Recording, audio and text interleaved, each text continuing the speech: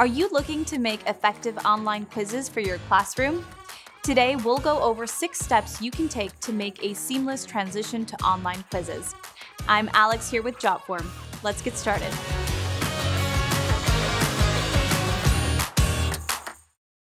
Teachers don't like giving out quizzes any more than students like taking them. It takes a lot of time to create, copy, and grade quizzes. Creating your assessment online can make the entire process much easier. The first thing you should do is define your goal for each quiz. You need to clearly define what you're testing and justify why you're quizzing your students. Mary Ellen Weimer, Professor Emerita of Teaching and Learning at Penn State Berks, suggests giving your students an online quiz daily right before class starts. That way, you can assess what you need to focus on that day in class. And Nate Cornell, Associate Professor of Cognitive Psychology at Williams College, quizzes students daily to ensure that they've done the reading for class. He uses quizzes to make sure that they've come prepared for class. But to alleviate some pressure, each quiz is only worth 1% of a student's overall grade. Understanding why you are giving out quizzes will help you to better create them. Next, you should provide students with the tools to succeed. The best part about giving digital quizzes is that you can make all of the necessary materials available online.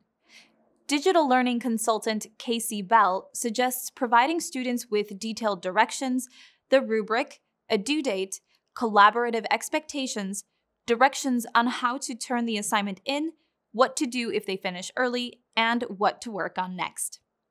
Make sure that the materials and link to the quiz are all available in one place and that everything works properly. You could create a blog or Dropbox folder for all of the materials or send everything to your students via email. The third step is writing some great quiz questions. According to Julie Schell, Director and Assistant Clinical Professor at the University of Texas at Austin, your questions should be directed at what you want students to actually learn from your quiz. Schell also recommends not using verbatim questions. The answers shouldn't be something that students can find in the text and repeat back word for word. You want them to actually understand the material, not just memorize it. Instructional designer Scott Winstead offers some tips for creating quiz questions. He recommends keeping questions simple and varying your question types. Students shouldn't have to decipher what your question is. Keep them as straightforward as possible. And varying the types of questions asked will both challenge and engage your students.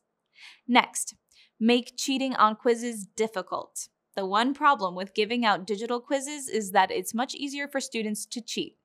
Whether they are completing the quiz at home or in the classroom, students have the opportunity to look up the answers on their computer.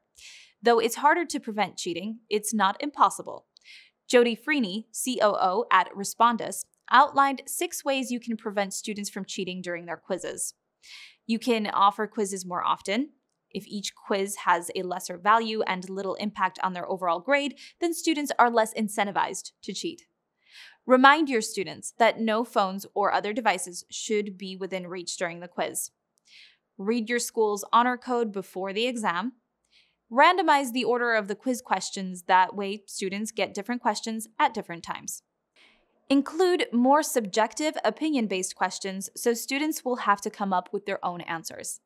And finally, use a lockdown browser during the quiz so students are not able to do internet searches. Next, deliver thoughtful feedback in a timely manner. Digital quizzes allow for teachers to provide automated feedback for each individual question, which can be delivered as soon as an answer is submitted. Feedback is a crucial part of the assessment. Students should be informed on what they missed so they know what topics they understand and what topics they should review again. When you send feedback immediately, it saves time for students and teachers as you are able to find gaps in learning much sooner. And lastly, keep it fresh. Quizzes with the same format can quickly become boring to both you and your students. Mix things up by using various types of questions like multiple choice, fill in the blank, and open-ended questions.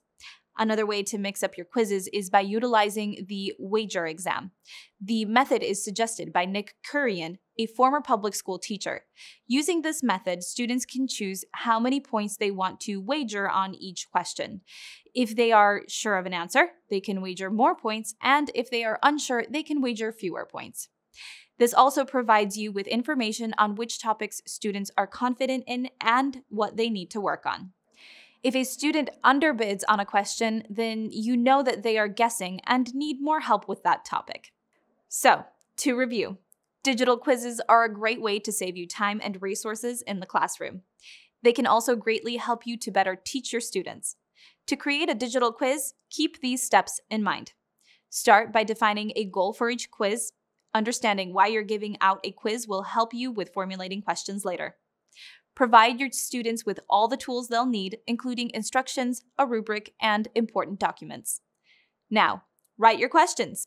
They should be straightforward and tailored to what you want your students to learn. Make cheating difficult by incorporating a lockdown browser so students can't look up the answers. Give your students thoughtful feedback on quizzes so they can see where they went wrong and how they can improve. And keep your quizzes fresh. Change what types of questions you write and try out different formats. Overall, remember to keep it simple. A digital form creator, email, and some online storage is all you need to digitize your classroom assessments. Thank you so much for watching today. I hope we were able to help you out. I'm Alex here with Jotform. Bye-bye for now.